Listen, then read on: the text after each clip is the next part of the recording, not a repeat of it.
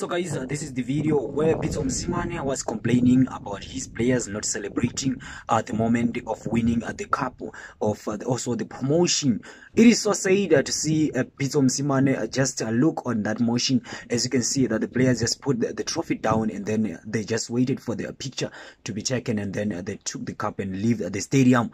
How weird is it, guys, to be honest with you?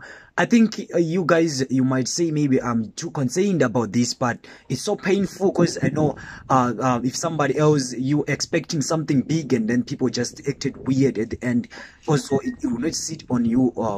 I think Pitso Mosimane, even though they're going to extend his contract, I think he just have to leave this club, because they showed him their true colors. According to the players, they're not even happy about him, or maybe they were told about this, maybe with the owner of the club, or else it's somebody else just told him. But actually, guys, this is so painful, to be honest. I don't want to lie.